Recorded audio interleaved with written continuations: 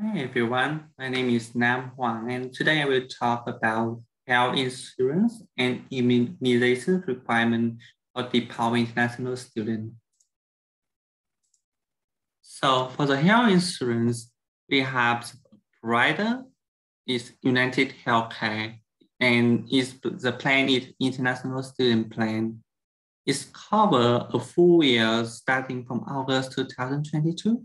That go along to August 2023.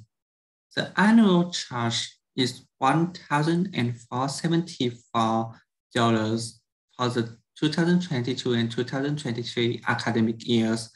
It can be increased due to inflation in the next academic year.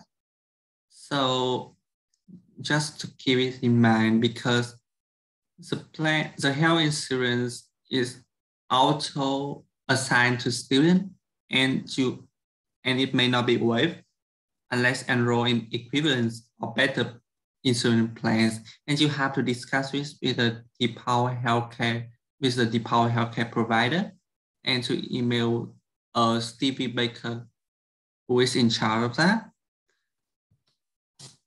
The next thing is about the insurance coverage.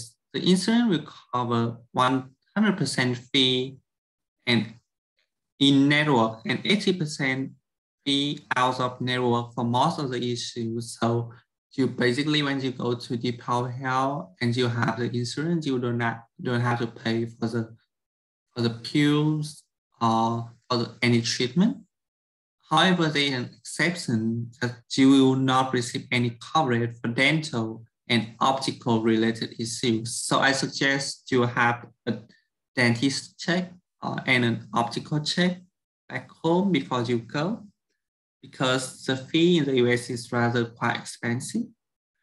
And for more information, please check out the brochures that will be handed to you during the orientation week for more detailed information.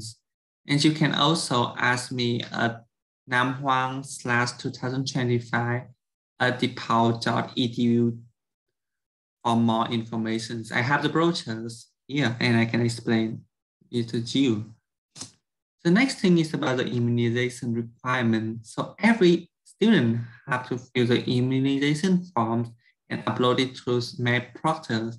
And the deadline for that is August 1st, 2022. So basically, here's the forms, and you will note that there will be thing in green, thing in blue, and thing in black. So the thing in green is required, so you have to have it in order to enter the US and to enter the school. The second thing is thing in blue. So if something is recommended, it's not required, but if you have a chance, then do it.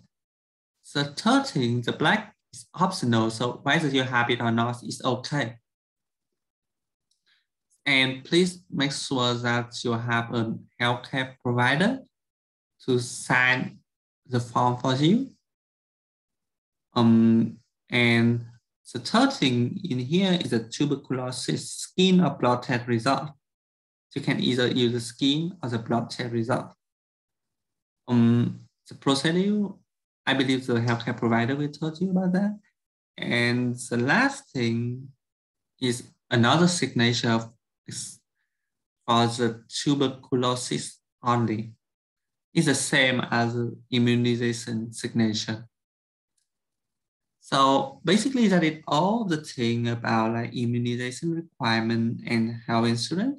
If you have any other questions, do not hesitate to email me at namhuang/2025@depau.edu. Thank you.